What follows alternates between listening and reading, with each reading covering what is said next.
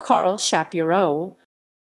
Karl Jay Shapiro, November 10, 1913, May 14, 2000, was an American poet. He was appointed the fifth Poet Laureate Consultant in Poetry to the Library of Congress in 1946. Biography. Karl Shapiro was born and initially raised in Baltimore, Maryland.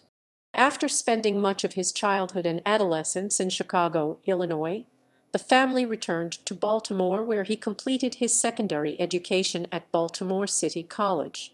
He briefly attended the University of Virginia during the 1932–1933 academic year and immortalized it in a scathing poem called University, which noted that to hurt the Negro and avoid the Jew is the curriculum. His first volume of poetry was published by a family friend at the behest of his uncle in 1935. After continuing his studies at the Peabody Institute, where he majored in piano performance, he attended Johns Hopkins University on a scholarship from 1937 to 1939. In 1940, he enrolled in a library science school associated with Baltimore's Enoch Pratt Free Library, where he was also employed. Shapiro wrote poetry in the Pacific Theater while he served there as a United States Army company clerk during World War II. Throughout the conflict, he engaged in near-daily correspondence with his fiancée and first wife, Evelyn Katz M. 1945–1967, who moved to New York City to act as his literary agent in 1942. In this capacity, Katz facilitated the publication of much of his early oeuvre. His collection Be Letter and Other Poems, written while Shapiro was stationed in New Guinea, was awarded the Pulitzer Prize for Poetry in 1945, while Shapiro was still in the military. From 1946 to 1947, he served as consultant in poetry to the Library of Congress, succeeding Louise Bogan. This position was reclassified by Congress in 1985 as the Poet Laureate Consultant in Poetry to the Library of Congress. Poems from his earlier books display a mastery of formal verse with a modern sensibility that viewed such topics as automobiles, houseflies, and drugstores as worthy of attention.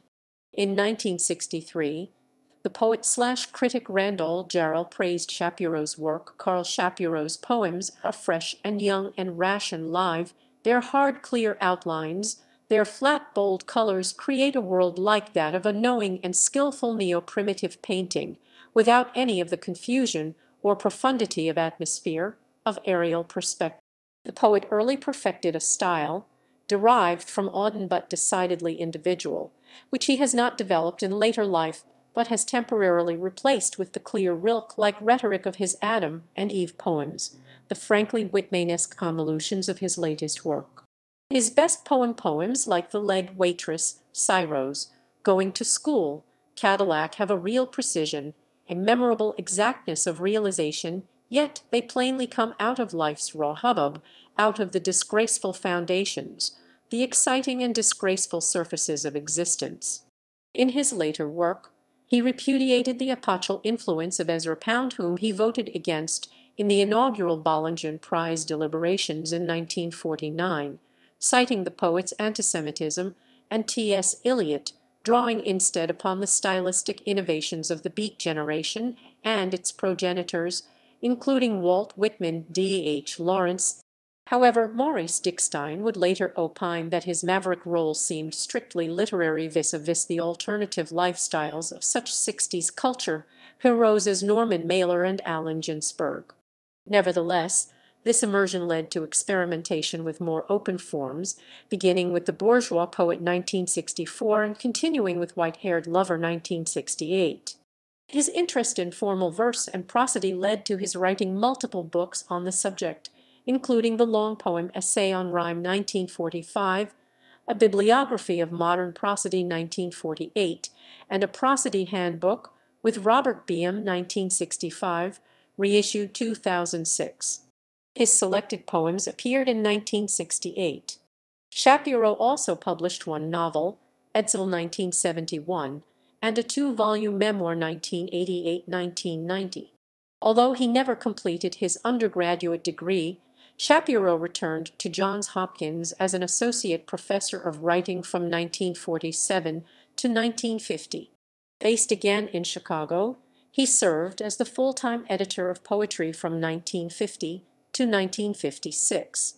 During this period, he served as a visiting professor at the University of California, Berkeley 1955-1956, and as a visiting fellow at Indiana University 1956-1957. Thereafter, he returned to academia in earnest, serving as a professor of English and editor of Prairie Schooner at the University of Nebraska-Lincoln for a decade 1956–1966. After briefly joining the faculty of the University of Illinois Chicago from 1966 to 1968, he moved to the University of California, Davis, where he became professor emeritus of English in 1985. His other works include Person, Place and Thing 1942, the libretto to Hugo Weisgall's opera The Tenor 1950, with Ernst Lert to Abolish Children 1968, and The Old Horsefly 1993. Shapiro also received the 1969 Bollingen Prize, sharing the award with John Berryman. Death and legacy. By 1984, Shapiro began to divide his time between California and an apartment in the Manhattan Valley section of the Upper West Side of Manhattan, where he initially spent at least half the year. He became a full-time resident of New York in 1994. In 1985, Richard Tillinghast of the New York Times Book Review asserted that Shapiro had become more a name than a presence, and he obtained a settlement from the American Medical Association after the organization mistakenly included him in a list of writers who had committed suicide. As early as 1978, Shapiro had been erroneously characterized as a late U.S. poet in a New York Times crossword puzzle clue. He died at a New York City hospice, aged 86, on May 14, 2000. Survivors included his third wife, Sophie Wilkins M. 1985.